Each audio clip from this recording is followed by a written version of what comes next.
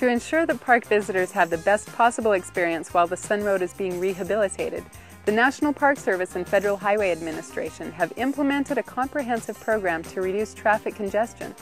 To meet the challenge, the two agencies are employing an array of mitigation strategies to minimize any inconveniences that travelers might experience while using the Sun Road.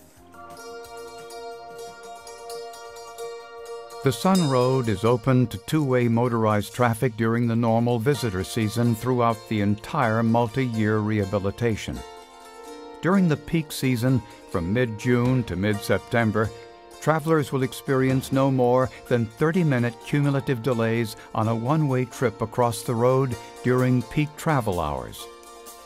Vehicles longer than 21 feet and wider than 8 feet are not permitted on the Alpine section over Logan Pass between Sun Point on the east side and the Avalanche Campground on the west side.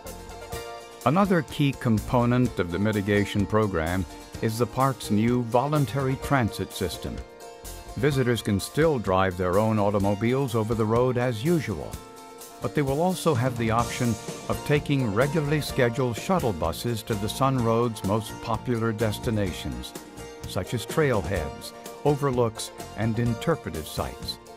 This system is in addition to the interpretive tours of the historic red buses and the Blackfeet Indian-operated Sun Tours, which offer a Native American perspective of the park.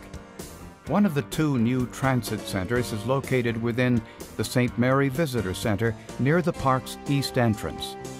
The second transit center, which opened in July 2007, is located at Apgar Village near the west entrance.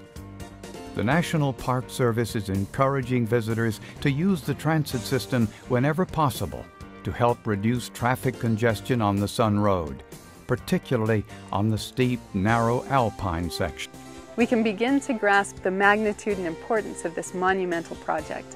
We can admire the extraordinary effort the National Park Service, Federal Highway Administration, FHWA's Western Federal Lands Highway Division, and all of their partners are making to preserve this national treasure for generations to come.